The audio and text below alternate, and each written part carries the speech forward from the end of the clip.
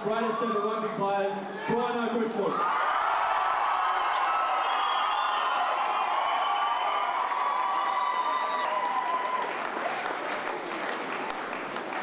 It's great to have everyone. All of a sudden, besides just having the Paddies, you've got the Welsh, the Scottish, and the English supporting it, which is it's so unusual. And for 6 or 7 weeks, you forget how much you hate each other and you love each other.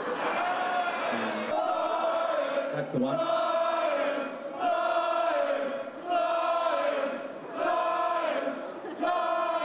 Yeah, absolutely brilliant. I was just saying to the crowd that you never expect this until test week. To have it with 2 weeks to go or a week and a half to go to the first test is pretty special. So you can only imagine what it's going to be like when it does come to that first test back here.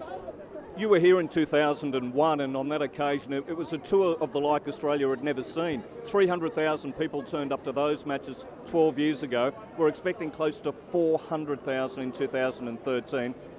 You were here in 2001. Can you imagine what it's going to be like this time? Well, the Lions brand has just built more and more. I think we probably had a little bit of a dip after the 3-0 loss in New Zealand, but I think we've restored a lot of pride in the jersey in South Africa and just in narrowly losing the series, and I think we're hungry to win this one. So I think the anticipation has been building since September, and hopeful that we can do that and give this crowd something to shout about.